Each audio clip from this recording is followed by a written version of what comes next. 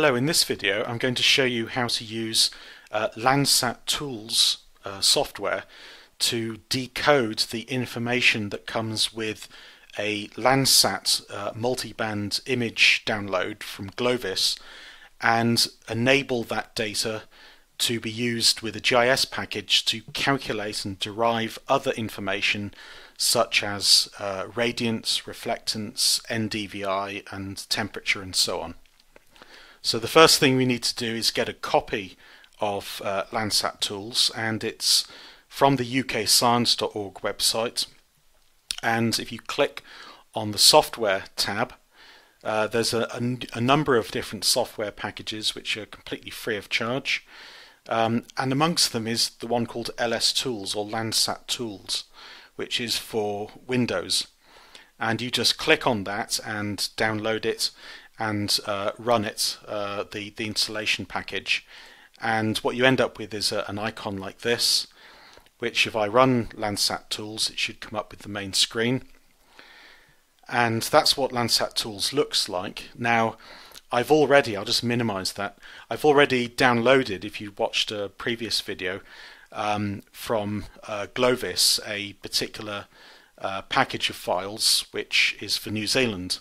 So this is what you get when you have actually downloaded and used something like 7-zip to untar those particular images. You get this collection of GeoTIFF images, one for each band, but crucially there's a text file, and there's a text file that comes with the images with an _MTL file extension.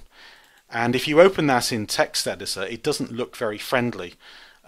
That's because it's actually in Unix format, so there are no end-of-line characters.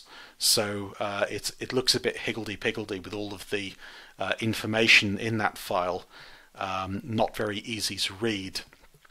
Now you can just convert that into an MS-DOS file with any utility that you can find on the internet, but the Landsat Tools software will actually go one step further.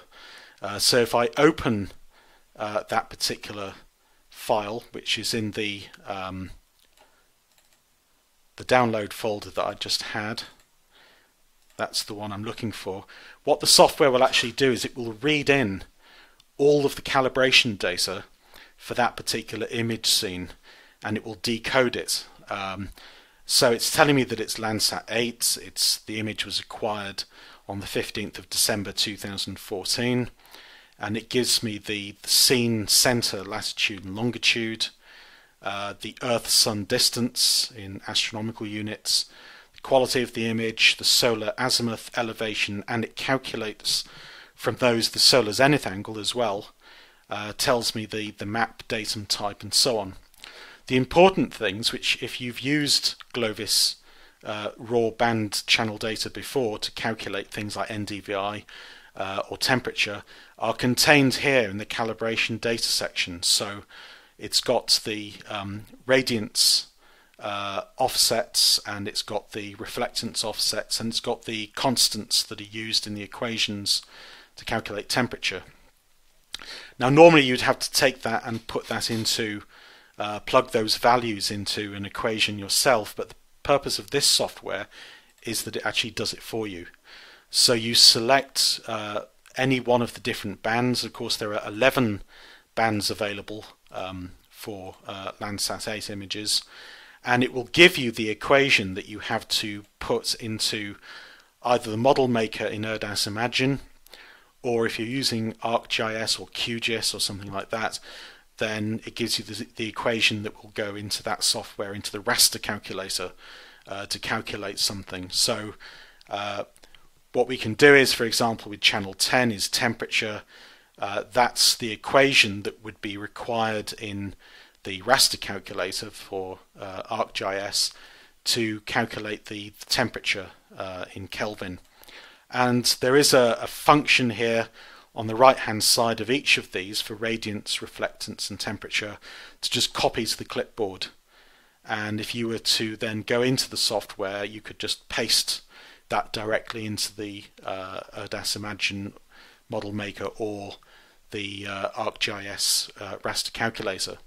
If you want to know what that equation comes from, there are these helpful information buttons which have basically been taken from the documentation provided by the USGS. So for radiance, for example, this is the official equation for calculating radiance, and that's all this software does. It basically substitutes the data from that MTL text file that came with the GLOVIS data, and it puts the correct values into the accompanying equation. So, for example, for temperature, you've got two constants, K1 and K2, the natural logarithm, and basically you put that into your expression and process that in either ERDAS, Esri, ArcGIS or QGIS, and it will produce those products for you. Also, it'll just show and remind you what the some of the equations are to calculate things like NDVI. So NDVI is the near infrared minus the red divided by the two added together, and this will show you the difference between Landsats 5 and 7 and Landsat 8, which of the particular band numbers that we need to substitute into that equation.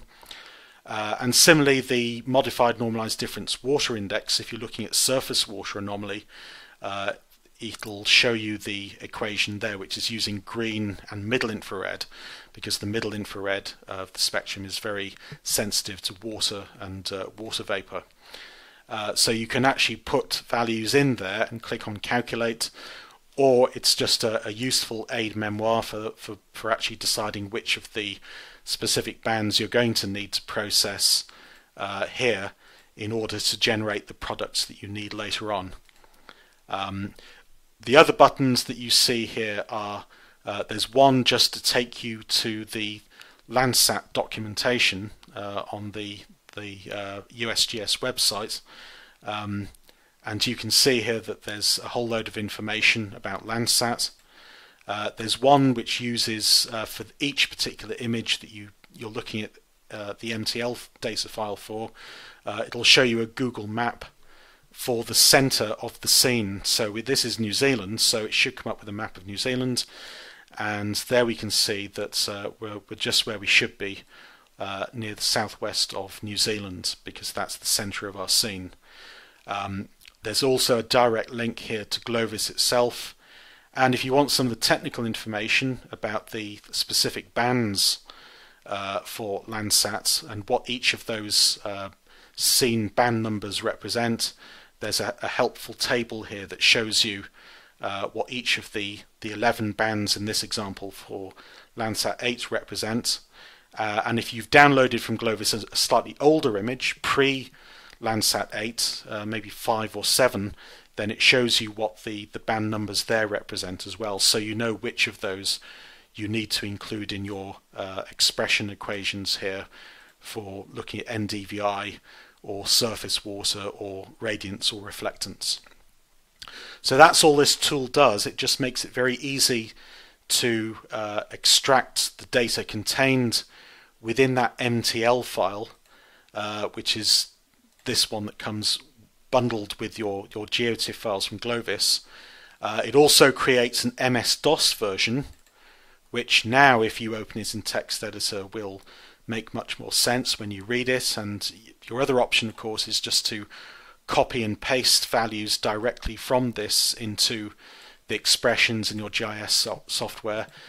Or, of course, the advantage here is that it generates those expressions for you and allows you just to copy them to the clipboard and then paste them directly into your raster calculator or your model maker. So that's a quick look at Landsat tools. Let me know what you think, and if you need any updates or any bug fixes or changes to this, just go back to the ukscience.org websites where you can get the latest version.